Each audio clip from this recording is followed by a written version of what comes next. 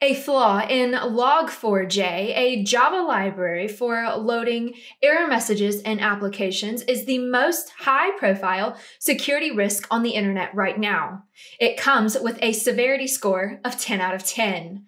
ZDNet's Danny Palmer has been monitoring this ongoing story closely for us. Danny, first and foremost, tell me what devices and applications are at risk. Well, the bad news is it's a vulnerability that affects everything that uses this particular Java login library, which is a lot of applications, many enterprise applications, many open source applications, lots of applications and software that many people commonly use Log4j. And in some cases, we don't even know if Log4j is used in them because of the way it's implemented and developed. It could be put in somewhere down supply chain of how these products are built. So the short answer there is potentially lots of things, which is why this is so worrying. And there's been some confirmed cases of what it affects. And a thing where it was confirmed this affected was Minecraft, the game. And there's a few other things like Steam and iCloud, which were said to be vulnerable within the first few hours of this being publicly disclosed on the 9th of December. But as we're finding out, there's more and more applications which are vulnerable, including, in some cases, it seems, cybersecurity products, which is very worrying for everyone involved and everyone who uses enterprise cloud applications or enterprise applications of various sorts, which is why this has become such a major issue to round off the year, it seems. There's this major rush to fix this vulnerability in the run-up to Christmas. Clearly a good reason for this to score a 10 out of 10 on the vulnerability scale. Let's just get into it. What is Log4j? Well, essentially, the vulnerability allows the attackers to remotely execute code on devices, machines, software which use Log4j.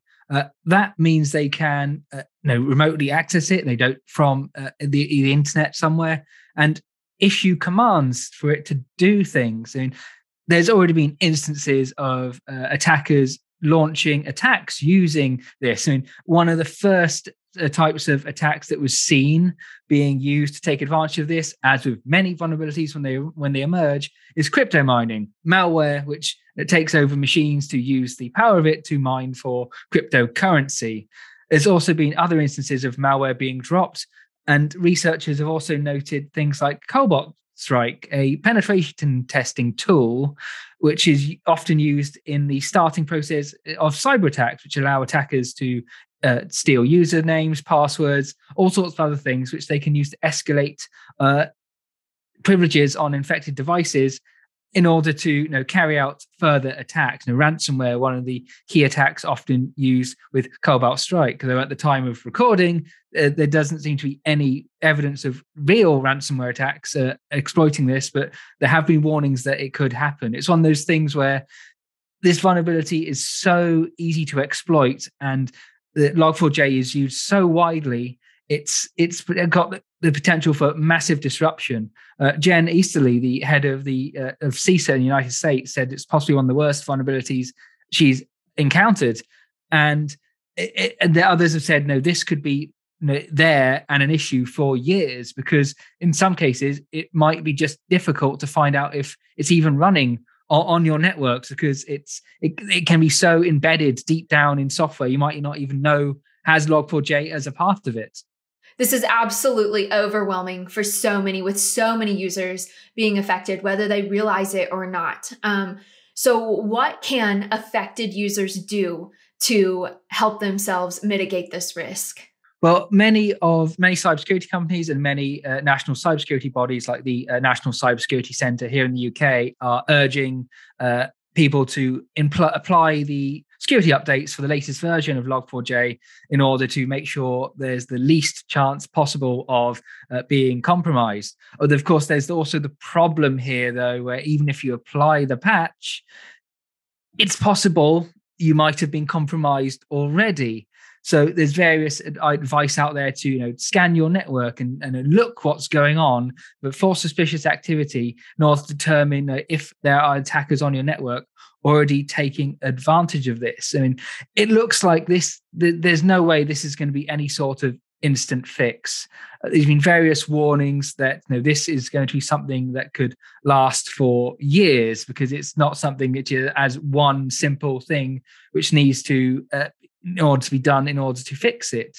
So it's just something that it's going to be here for the long run, unfortunately, it seems. But there's plenty of advice out there from cybersecurity companies, from national cybersecurity bodies, of course, on ZDNet as well, hopefully, and in order to keep yourself safe from this, because it looks like this could be a long-term thing, and we're only just at the start of this, it seems. I mean, when the story first broke on Friday, the reports of there's a few hundred detections every so often looking at this. A few days afterwards, now we're looking at reports saying, there's 1,000 attempts at exploiting Log4j every single second, which is a lot. And this seems to be building and building and building. So it's one of those things that, unfortunately, it seems some experts are suggesting might get worse before it gets better. We're probably going to see more attacks using this, more dangerous attacks using this. Something, because crypto mining malware is bad, but there's worse things that can be on your network. So unfortunately, it looks like this is just the beginning for this, but there are lots of people out there working to try and make sure this has as least impact as possible.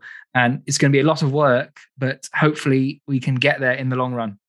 Just like Danny said, this is the very beginning of an ongoing issue. So be sure to stick with Danny Palmer and ZDNet to keep up with the latest surrounding the Log4j vulnerability. As always, thank you so much for watching. Be sure to stick with ZDNet for all things cybersecurity.